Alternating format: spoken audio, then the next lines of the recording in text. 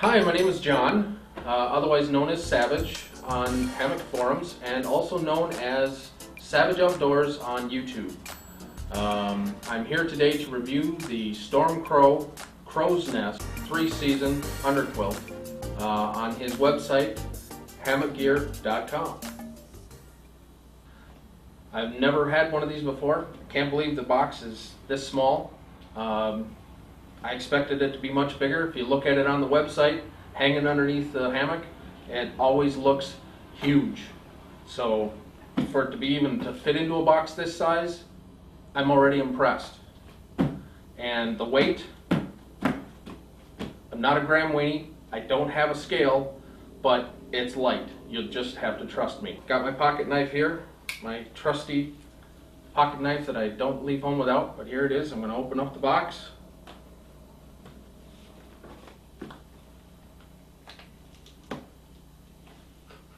It's got that new box smell.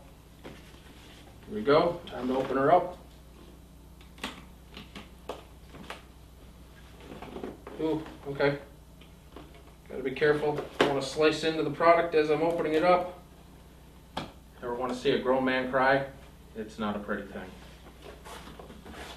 There it is. Some kind of a ripstop nylon. It's got a little pull tab on the bottom, I'm assuming for ease of extraction.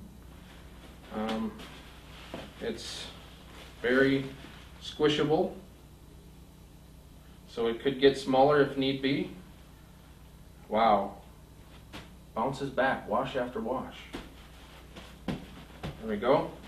Well made, at least exterior wise of the sack itself. Shock cord lock, opening her up here. There it is, coming out. Feel like I'm giving birth, except for all the labor pains and ice cream and pickles and stuff. This is the underquilt. It's huge. I'm still trying to figure out at this point how what came out of here is going to fit me, but now that I see it, it obviously, I'm 6 foot tall and about 275. This is going to cover me just perfectly. I've got really broad shoulders, and so this is more than plenty. As I'm holding it, I can see it is billowing. It's the down in it is just increasing in volume. His website states that it is 900 fill down. It's some awesome stuff. There's shock cord running down both sides on the channels. Well, stitch quality overall is very good. I'm not a seamstress or any of that nature. I do sew. I've got quite a few members of my family that do sew for fun and profit. Very impressed. Very impressed. Very good quality. Shock cord on each end with a cord lock to cinch up as needed to fit for head and foot side. So I can tighten this up a little as such. Same on both ends. Single cord lock, as 2 would be redundant. So good planning on that, good engineering. Each end on the short shock cord on the head end and the foot end has, looks like night eyes S-beaners for ease of attachment to either end. Pretty slick, good idea. Lightweight, they're the plastic version, they're not the metal version, so there's not much weight there. Again, no gram weenie, no scale. Very soft. I'm assuming some type of momentum type fabric. I'm not as far as fabrics knowledgeable in that area.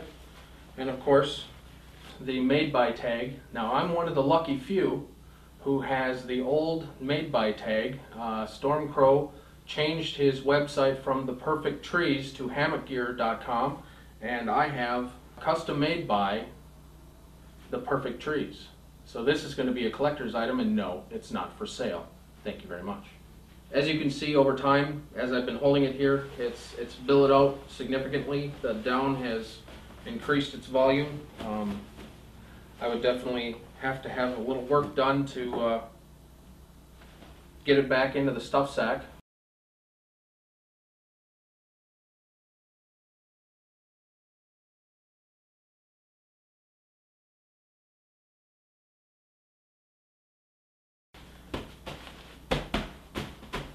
Ready to go.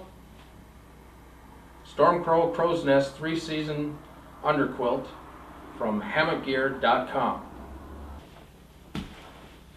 Underquilt in the pack.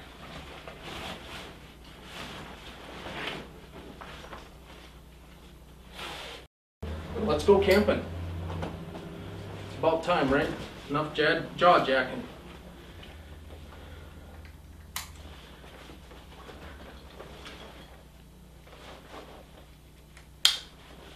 Here we go. Alright, here we go on the trail. I'm currently at mile marker 12, which means I started at mile marker 19. I'm 7 miles in of probably about a 12-mile hike.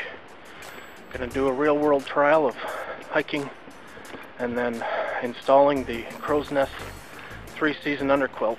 Having my lunch here. It's about 11:30, almost 12 o'clock, and just having lunch. Just ate a packet of Spam. Spam, gotta love it.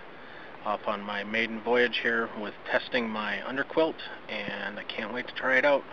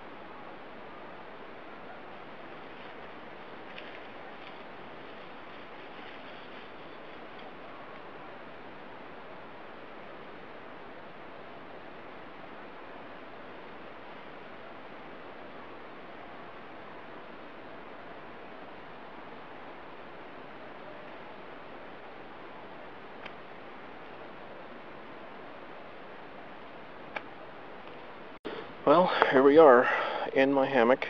I'm set up out in the woods. Place to remain nameless. I got the 3-season underquilt set up underneath my war bonnet, and it wasn't difficult.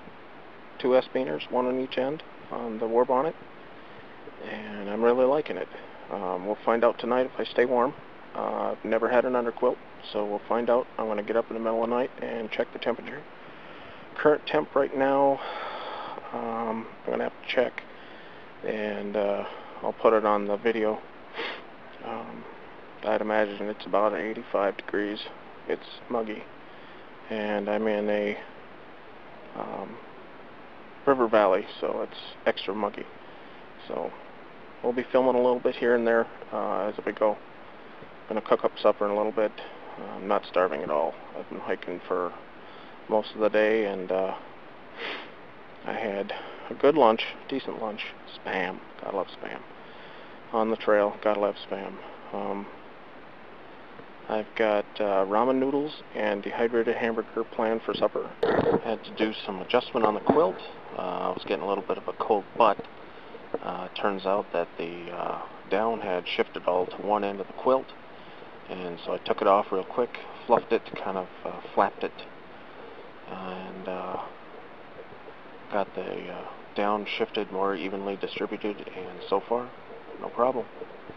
So just making updates as things occur as I'm going through stuff here. So trying to make the most complete video I can. Just doing some more adjustments, trying to slide it down so that it's as far down as I can get it. I'm trying to get the top edge of the underquilt to about my shoulders. My head's going to be fine. I've got a pillow under that, so I'm not going to get cold head or neck. Usually a pretty warm sleeper, so I'm not too concerned about my legs being cold. I do have a piece of Reflectix for my feet. If they do get cold, I do have a down sleeping bag that I'm using, so that should be fine. Overall, the shock cord on sides doesn't slide conveniently, but at the same time, once I get this thing dialed in, I'm not going to want it to move. So I'm just kind of going through and just experiencing things at one at a time, and so far, you know, I'm not disappointed. Really excited about, looking forward to tonight to see how things go by as far as temperature-wise. It's supposed to get down to about the mid-60s, so we'll see. Alright guys, it's 1:45 in the morning. Temperature is currently 71 degrees. I am fully comfortable. I've had no CBS. For those of you that don't know, CBS is cold butt syndrome, and so I'm very happy with the underquilt, and definitely satisfied with my decision to get one. I'm going back to bed, guys. Thanks. Well, just a quick video before I launch out. Got a bushwhack down out of the woods. It's lots of berry bushes and whatnot, thorns and all kinds of excitement to dig through, so this will be kind of an exciting. I got about 100 yards to go before I can get back on the trail, so just give you a quick overview of what I'm seeing.